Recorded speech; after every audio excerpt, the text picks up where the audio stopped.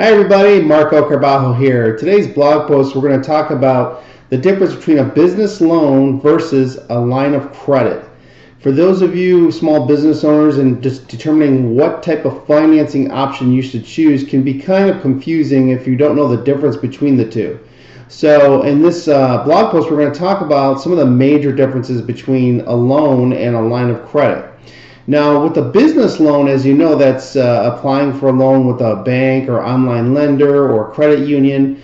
A loan is a lump sum of money that gets issued to your business for the specific purpose of whether it's purchasing a large ticket item or you're looking for an influx of cash, but it's a one-time lump sum loan. So your payments start right away. It's a fixed payment, fixed interest rate. The other thing to understand about a business loan is the fact that the credit requirements are much more stricter compared to a line of credit. Now, as you know, there's different types of loans from SBA backed loans. There's secured business loans and unsecured business loans. A secured business loan is when you're going to pledge collateral, which offset the risk for a bank or a lender.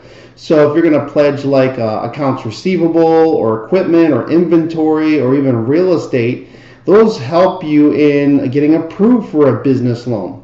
And also there's unsecured business loans. Now, if you're going to go with an unsecured business loan, you're not going to pledge any collateral. So as you know, that's going to be much more stricter requirements, much more documentation. You're going to look at financials, personal and business tax returns, very strict credit requirements.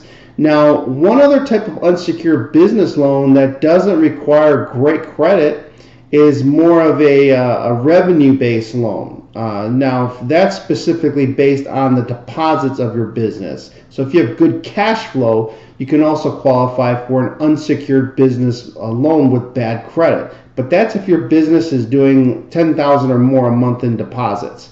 Now, with a line of credit, that's very popular because this is not actually money given to you. It actually gives you the access to money. So based on the credit limit issued to you, you have that available whenever you need it. I call it cash on tap. Now there's unsecured lines of credit and there's secured lines of credit. There's traditional and non-traditional. Now with traditional lines of credit, we're talking about going straight to a bank, getting a line of credit at a bank with check writing privileges. Now keep in mind that type of line of credit is one of the most difficult to obtain. It also requires a lot of documentation, financials, tax returns. Usually you have to pledge collateral with that, strict credit requirements. And the other downside of a traditional line of credit is the fact that every year you get an annual review. So the bank can actually, if they decide to cancel your line of credit, they can convert the balance owed to an actual loan. So that's the downside of a traditional line of credit. Now, with a non-traditional line of credit in the form of, let's say, business credit cards, those are revolving, they're unsecured, and they're usually based just on a strong credit profile. So you don't have to pledge collateral, you don't have to provide financials, income verification. So they're much easier to qualify, and some type of credit, revolving lines of credit come with basic credit requirements, where with our UBF program, we have high limit business credit cards. And those credit limits go up to about $150,000 combined total. So if you'd like some more information on that, be sure to go to our site, businessfundingengine.com.